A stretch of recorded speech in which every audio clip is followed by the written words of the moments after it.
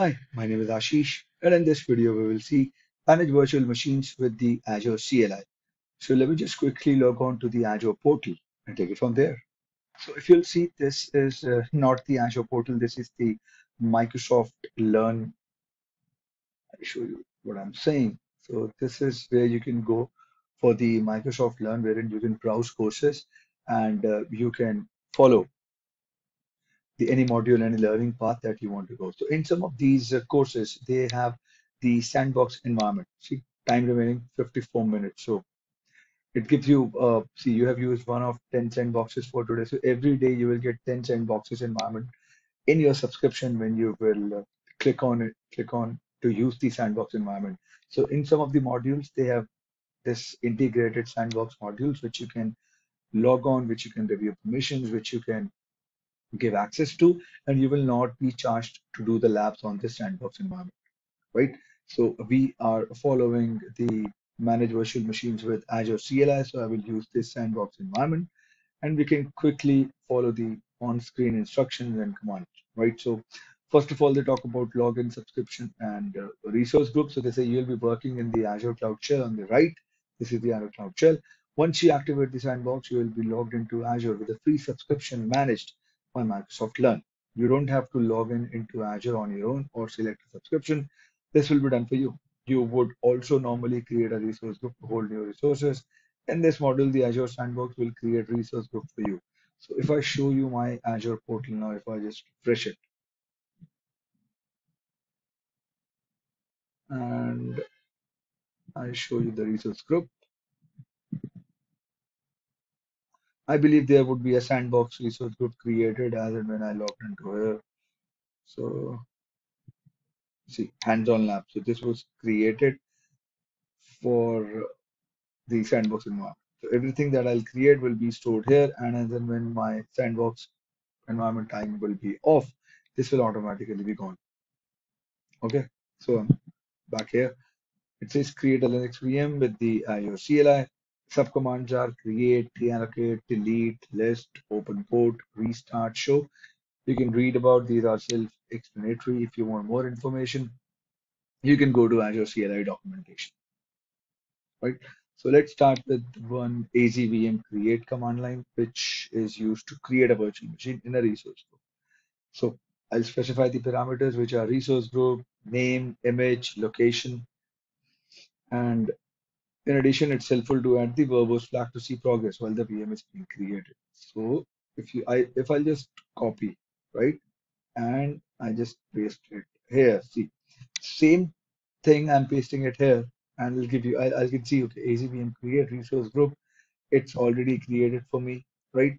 Location is West US, name, it will be sample VM, image, Ubuntu LTS, admin user would be this, SSH keys, and the verbose so that I can see the progress. All right. So now, and I'll just hit enter. Okay. You will see the progress. Let me just grab my keyboard here. SSH files are being created in here. So if I just show you, this is the resource group, and now the resource group would also be created from me. I'll just clean it afterwards. So if I go back here, the status is running. Okay, we'll wait, and I'll pause the video and come back as soon as it is done. Okay, if you see here, my VM is created, power state is running, this is the public IP address. And now if I go here, sample VM, I just paste it. I go here, I just paste the name here. I should see this. Um, But the VM is running in the sandbox environment. All right. Now, they say that this command will create a new Ubuntu Linux virtual machine with the name sample VM. Okay, if you scroll down, we are also using the generate SSH keys flag. This parameter is used for Linux distributions and creates a pair of security keys so we can use the SSH tool to access the virtual machine remotely. But you have a public IP address as well. Let me refresh my screen, right, and then check. I'll just do this.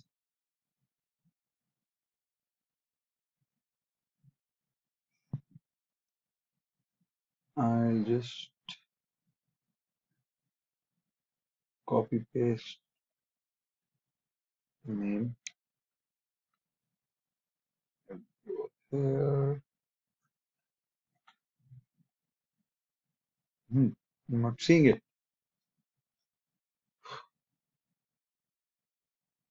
Don't know why. Okay, we'll create a GA response. This is what I got, right? Same.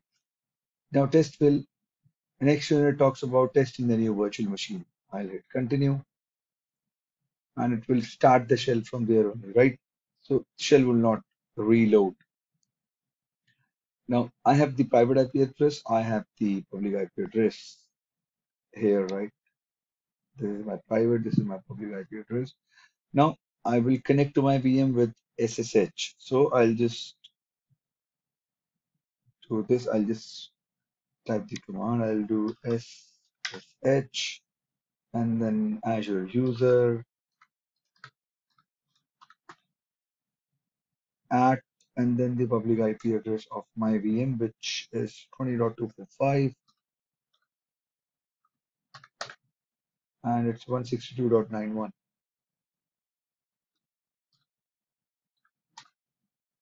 Dot 91. I'll hit enter. I'll say yes.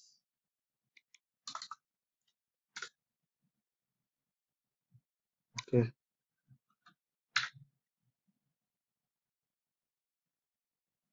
Key is to run a command. I'm connected to my VM using the SSH from within the Cloud Shell.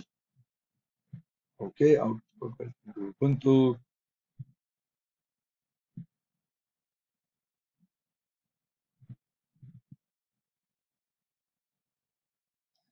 Azure user and VM, and I do this now.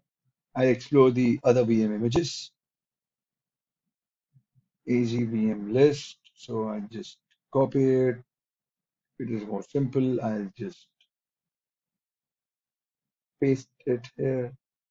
AZVM list output table. I'll hit enter. Why? See, it says if you get the error AZ command not found, type exit into the shell and try again. So I'll type exit, but they have not mentioned the reason, right? Why did it happen? So I'll do AZVM list. So I'll paste the command again. I'll hit enter. You got the latest images, right? Perfect. Now you'll have to get the all images, AZVM image list. Then the SKU would be WordPress output table all.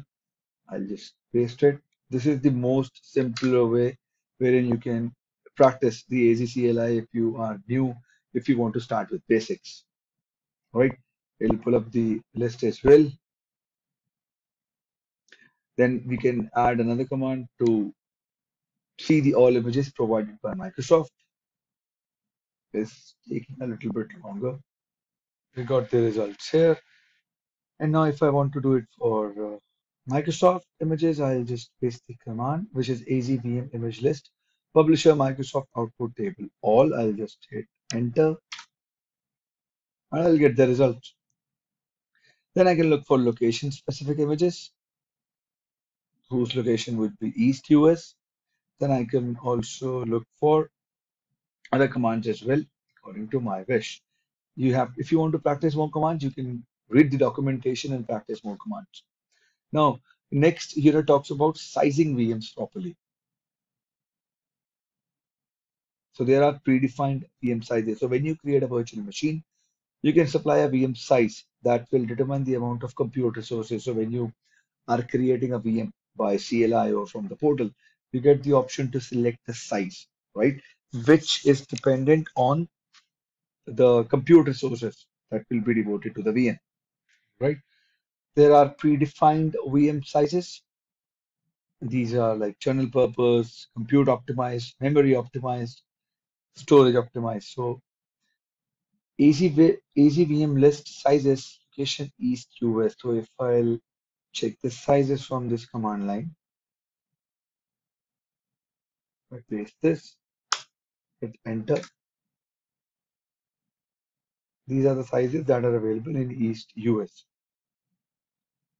And now if you want to specify a size during VM creation, here you specify the size, right? So when we created a VM at the beginning of this video, we did not specify the size. So Azure selected a default general purpose size for us. However, we can specify the size as part of the VM create command using the size parameter, and I can do standard DSV2. So if I'll just copy this and I'll just paste it and hit enter. So this is AZVM create. I'll mention the resource group in which my VM is. I'll mention the name. It is sample VM2. I'll mention the image with which I'll create a VM and when user, and it'll generate the SSH keys, and I'll mention the spice. I'll mention the size, I'm sorry. So the exception tie enforces limits on how many resources you can create as well as the total size of those resources. For example, you are capped to 20 virtual CPUs with the pay-as-you-go subscription and only 4 vCPUs for a PO tier, right? So if you hit this error, you in your own paid subscription, you can request, right? And if not, it is creating. So it is still running. If you'll see, I'll pause the video and come back. My VM is running. This is the public IP address. And if I want to resize this Azure VM, existing VM, AZ VM, list VM size options, and I'll mention the resource group, I'll mention the sample VM. I'll just paste it, I'll hit enter.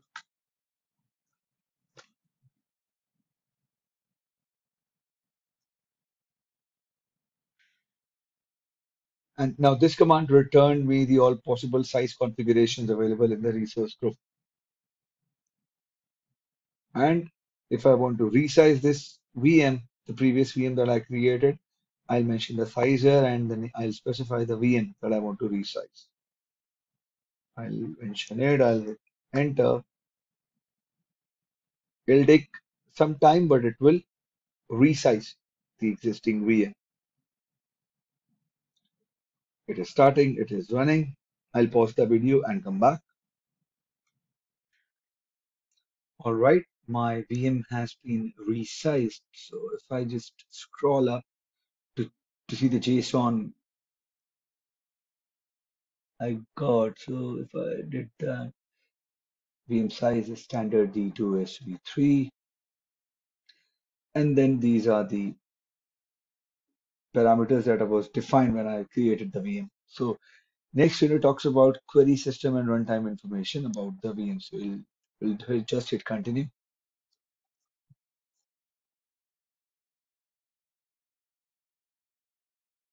AZVM list, output type AZVM list. You're going to get the IP address of the VM. You can do it from here.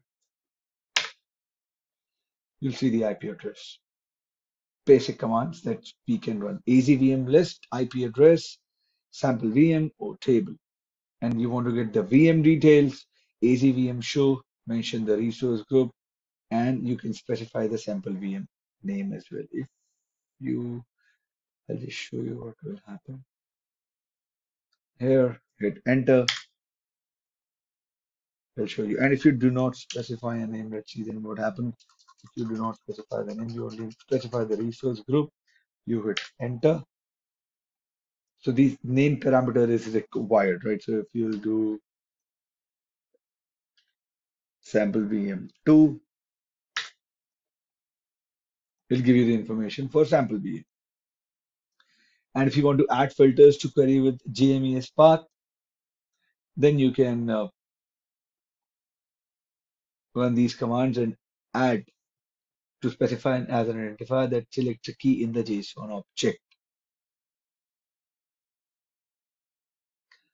And then you can filter your Azure CLI queries as well. I will not cover the JMES part in this video. And you can start and stop a VM.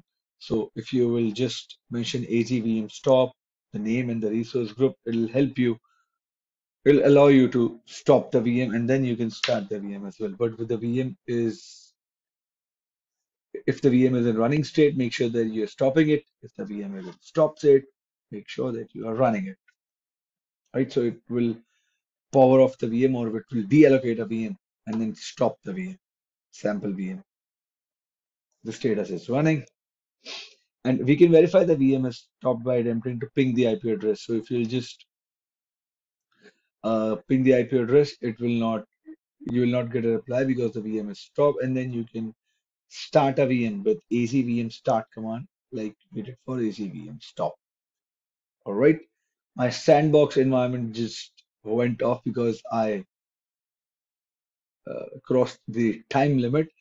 So I hope you enjoyed this video. And if you want, you can search for the Microsoft Learn Azure CLI practice commands, and then you'll be able to practice those commands as well. If you have any further queries, please mention them in the comment section, and I'll see you guys in the next video. Thank you.